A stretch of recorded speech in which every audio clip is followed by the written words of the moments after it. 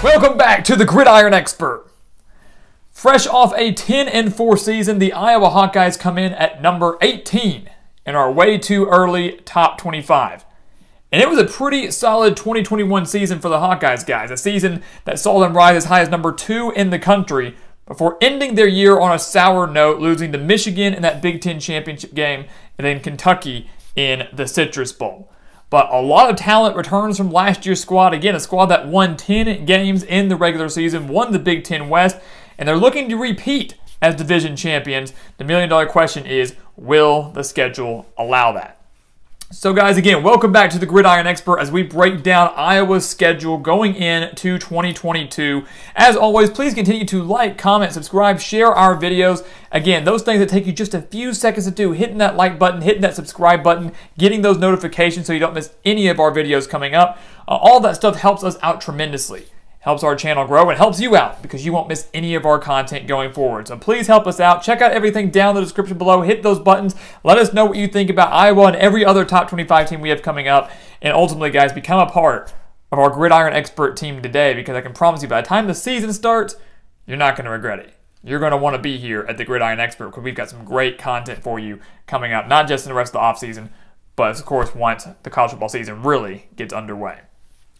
But today, guys, we are taking a look at the Hawkeyes as we continue to work our way through our way too early top 25. And again, last year was a fantastic year for Iowa. Again, one that ended in a poor way, a blowout loss to Michigan in that Big Ten championship game, falling 42-3, losing to Kentucky in heartbreaking fashion in the Citrus Bowl. But again, this is a team that has plenty of returning talent, roughly 15 or so starters coming back, a great head coach again in Kirk Ferentz, once again returning, and one of the most difficult environments in all of college football in Kinnick Stadium. So if Iowa, if you have to travel to Iowa and you have to travel to Kinnick Stadium, we're not chalking it up as an immediate loss, but it's going to be a very, very difficult place to win. It is possible, but very, very difficult. But when you look at Iowa, guys, kind of their brief outlook before we dive into their schedule, this is the team that really has to work on their offense. This is a team that has to improve drastically on the offensive side of the ball. They were 121st nationally in total offense, averaging just 303 total yards per game.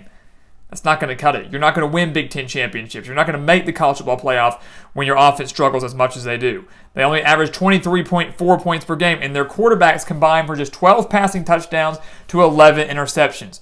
Tyler Goodson, their star running back, he was their offense. He's gone to the NFL, which means Iowa really has to work on their passing offense, has to work on the development of their quarterbacks if they want to have a chance to make the Big Ten championship once again, because we would expect the defense to be strong in 2022 like it typically is under Kirk Ferentz. It's the offense that has to get rolling, and ultimately, for me, it was the offense that was their downfall in all of their losses, 3 of their 4 losses coming by at least 17 points.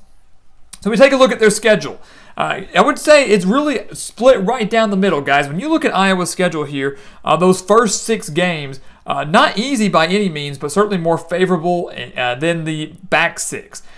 South Dakota State right out the gate is not going to be easy. It's no cakewalk. We've seen Iowa lose to a Dakota school before. Iowa losing a few years ago to North Dakota State, when the Hawkeyes were actually ranked 13th in the country. So the Jackrabbits out of the FCS are no slouch. Not at all. Very difficult early season test. Iowa State, of course, Iowa's had the Cyclones numbers for years now. Beat the Cyclones 27-17 last year in Ames. Again, we're not here predicting any outcomes of these games, but Iowa State, with the departure of so many key starters from last year after a very disappointing 2021, I would expect the Hawkeyes to be favored in this game, especially at Kinnick Stadium. They get Nevada without Carson Strong, dealing with a new head coach and obviously having to replace their quarterback. And then they get into Big Ten play after that. At Rutgers, Michigan, and at Illinois. That rounds out those first 6 games of the season. They get that rematch with Michigan from the Big Ten championship. That's going to be an interesting draw there. And when you look at that, it's unfortunate for Iowa that they draw both Ohio State and Michigan out of the Big Ten East. That's a very unfortunate draw for them, but they get the Wolverines at Kinnick Stadium looking to avenge that 42-3 Big Ten title loss that they suffered last year. And I would expect that game to be much closer on October 1st. Rutgers and Illinois, not nearly up to the Big Ten elites yet, but Rutgers making a bowl game. Yes, maybe by default, but making that bowl game falling to Wake Forest last year.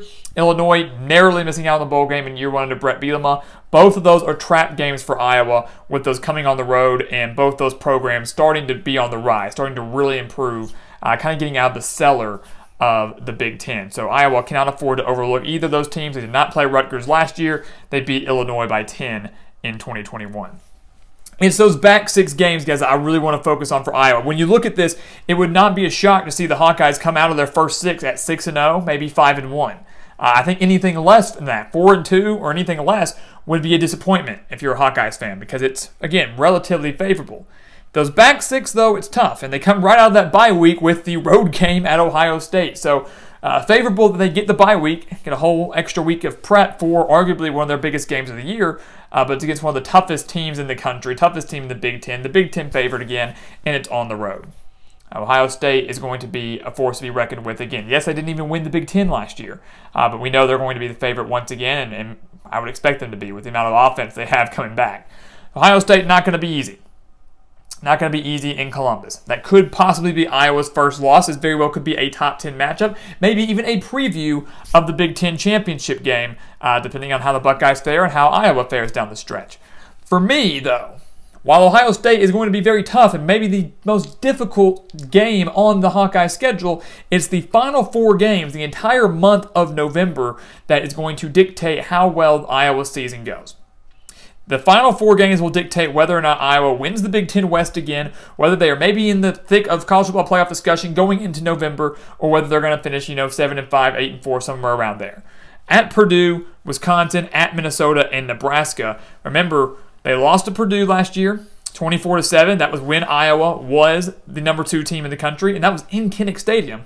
Let's remember that. And then they get Wisconsin. They lost to the Badgers by 20 last year. So back-to-back games against 2 teams they lost to, half the teams they lost to last year in back-to-back weeks. Neither of those are going to be very easy. Neither of those are going to be easy. And we got Northwestern before that. Northwestern always up and down. Iowa can afford to have a hangover after the Buckeyes, but I don't want to focus as much on that. I want to focus on the month of November. Purdue, Wisconsin, at Minnesota. The Hawkeyes beat the Golden Gophers 27-22 last year in a game that had major implications when it came to who would win the Big Ten West. And then they close out with Nebraska, a big-time rivalry game there. Nebraska has not been living up to expectations under Scott Frost, but typically plays the Hawkeyes well, only falling to Iowa 28-21 last year in the season finale. So, having said all of that, when you look at the final month of November, final month of the season for Iowa, Purdue, Wisconsin, and Minnesota, to me, all will be in the thick of the Big Ten West race by season's end. Very well could be. You could even factor in Northwestern in there if you want, but I'm not going to go as far there for the Wildcats, but I expect Wisconsin to be in there. I expect Minnesota to be in there. To me, the top 3 teams in the West are Minnesota, Wisconsin, and Iowa. Not necessarily in that order, but those are your top 3. But Purdue will make noise once again. In Nebraska, you never know. New offensive coordinator, new quarterback, and what seems like a must-win year for Scott Frost and Lincoln. Nebraska could start to surprise and start contending a little bit more despite going 3-9 just last year. That final month of November is huge, and whether or not Iowa repeats as division champions or they fall just short. And it will more than likely be determined, I feel like, in that 2-week span of Wisconsin on the 12th and Minnesota on the 19th. Iowa losing by 20 to the Badgers last year, beating Minnesota by 5, getting to host the Badgers this year, but now having to travel to Minnesota. That final month is huge. So if Iowa comes into the month of November as a 1-loss team, maybe that 1 loss is to Ohio State. Maybe they come in as a 2-loss team, but maybe they have a non-conference loss. Maybe they lose to Iowa State. Maybe they lose to Nevada or South Dakota State. Highly doubt it. It's really going to come down to who they lose to and when they lose, and that's going to determine, are they in the conference title hunt, are they in the playoff hunt? But that month of November is going to dictate everything for Kirk Ferentz and his squad. It might not be the most difficult stretch, but it is the most important stretch for Iowa going into 2022. But I will say, guys, that if Iowa can fix their offensive woes, and I believe that they will be a contender, both not just in the Big Ten, but on the national stage. Again, with that type of defense that we expect them to have, they rose as high as number 2 in the country last year before falling short. That defense plays at a very similar level, and they fix the offense, they can be elite once again. They can be playoff contenders once again. Would not expect anything less. Wouldn't be shocked if that were to happen for Kirk Ferentz down in Iowa City. It's going to be very, very interesting to see how this plays out for Iowa, guys, and what once again is a wide-open Big Ten West, but the Hawkeyes, as always, are going to be a favorite going into this season. So guys, as always, thank you so much for watching us here at the Gridiron Expert on YouTube. Make sure to continue to like, comment, subscribe, share our videos. Check out everything down in the description below. Again, guys, become a part of our Gridiron Expert team by doing those things that just take you a few seconds. Takes you a few seconds, helps us out tremendously. So become a part of our team, get nonstop college football content. Really, it's a win-win. You can't lose in this situation. And as always, guys, we thank you so much for watching us here. Thank you so much for all the support. And we will see you next time right here on the Gridiron Expert.